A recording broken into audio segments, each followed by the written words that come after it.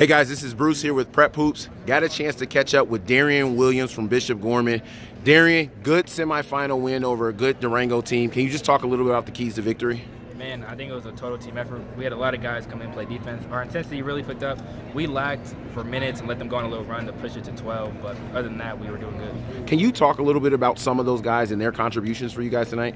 Yeah, James always comes out with energy, him and Keenan. Keenan comes off the bench a lot, comes help rebound, just give effort on defense. And we didn't even have Chris Nabuli. He got something happened to him at halftime. He couldn't play second half, but it was all team around. Jace make shots, Junior make shots, Ryan make shots. Ryder, it was just full team effort.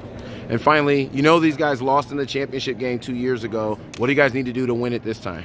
Man, it's going to be at Gorman so we can protect our house.